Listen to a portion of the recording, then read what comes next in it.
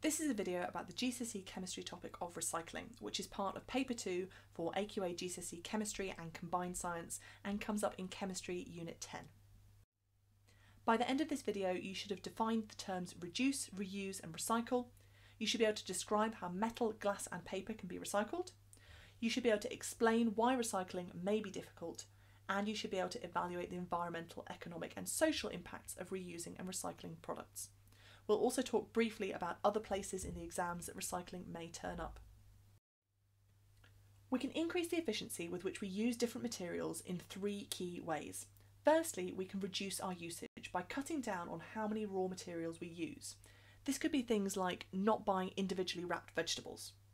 Secondly, we can reuse things. So for instance, when you go to the supermarket, if you take a bag for life that you can use more than once so that you don't need to buy a new bag, then that's going to reduce the number of plastic bags that need to be made. Finally, we can recycle something, which means processing it to make a new product.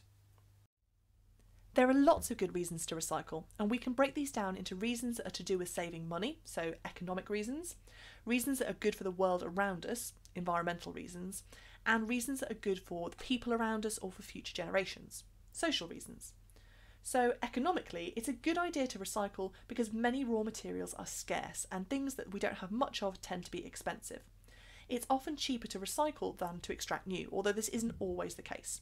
So for instance, aluminium metal costs an awful lot of money to extract from the ground, but not nearly as much to recycle, and that's one of the reasons that we're very good at recycling aluminium cans.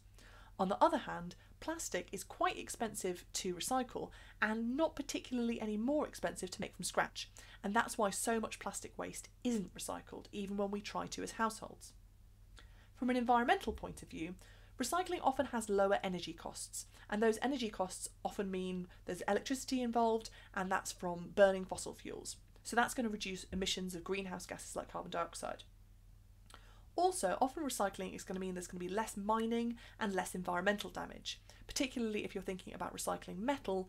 Getting that rock out of the ground to extract the metal is just going to kind of wreak havoc on the landscape. Also, the more we're recycling, the less we're throwing things away into landfill, and landfill space is running out, so that's better for the environment as well. From a social point of view, recycling is more sustainable, and it means that there are more raw resources available for future generations. Next, we're going to look at how we can recycle three materials, starting with aluminium cans. When metal is recycled, it's often all put in together, so the first thing that we need to do is get just the aluminium. Big electromagnets are used to remove all of the iron and steel so that the only cans that are left behind are those that are made of aluminium. These are then squashed and shredded into small pieces, and these can be blasted with hot air to remove any labels or ink, so we're just left with the aluminium behind. These pieces are then fed into a furnace at about 750 degrees C, which is hot enough to melt the aluminium. Any impurities in there, which we call dross, are going to rise to the surface and can be scraped off. The pure aluminium cools down and is cast into metal blocks called ingots. These are then sent out to a rolling mill where they can be flattened out into thin sheets for making new cans. Once glass has been separated from other recyclable materials using magnets and air suction, it needs to be colour sorted, and this is often done using lasers.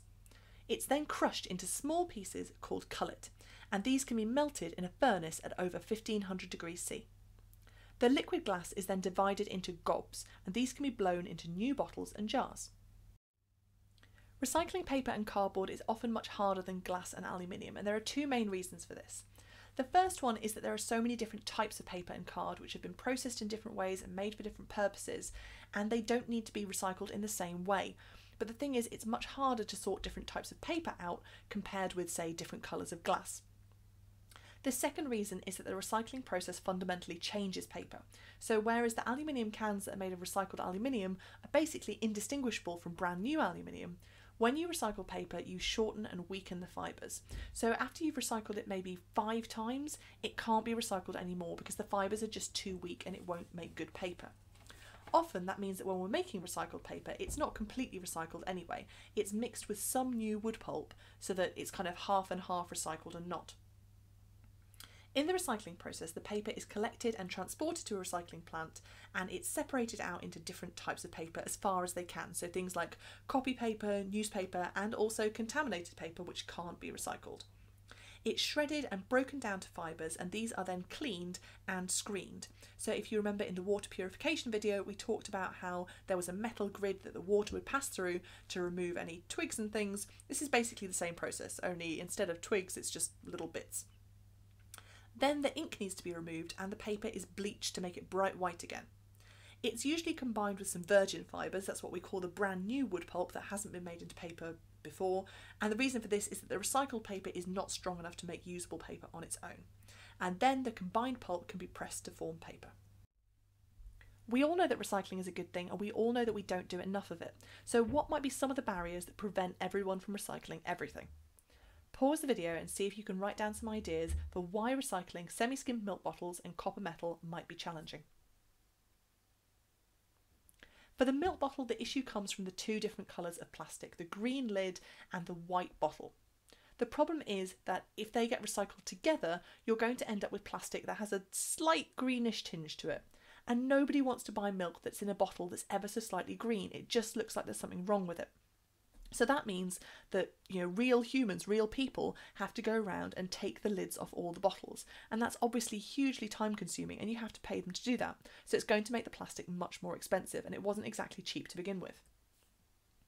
For the copper, the issue is separating it out from other types of metal. There isn't a property like magnetism that can be used to separate the copper. So because it isn't magnetic, it just ends up being mixed in with all the other non-magnetic metals, and that makes it much harder to recycle. You might be asked to justify why it's better to reduce, reuse and recycle than send things to landfill or incineration, and you might also be asked to pick out which is the most appropriate option. So in this question, we're asked why it's better to recycle a car body when it's scrapped rather than either reuse it or send it to landfill, so we need to address each of those points. The first thing is that obviously metal is scarce, so sending it to landfill is just a big waste. We've got a big piece of steel sitting in a hole in the ground when it could be being made into something more useful. The second thing is that landfill space is scarce as well, so it's a waste from that point of view. And then it's better to recycle the car body rather than reuse it, because it might be damaged or experiencing metal fatigue, or it might just be covered in paint that it's really hard to get off, so it couldn't really be directly reused, and if we did, it could be dangerous. Recycling may also come up as a smaller part of larger questions about other parts of the specification.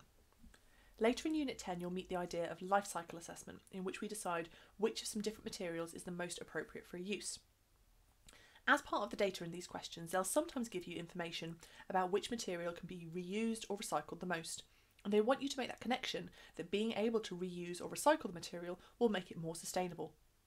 So in this question, we were picking the most appropriate material to make milk bottles out of, and they want you to identify that the glass milk bottle can be reused 25 times more, and also that it has 5 times more recycled material in it, and both of those are going to make it a more sustainable material. There'll be lots of other reasons that the plastic milk bottle might be better, but they want you to make this link to sustainability here. I hope you found that a useful introduction to the recycling topic. Thank you very much for watching, and don't forget to like and subscribe for more Unit 10 videos coming soon.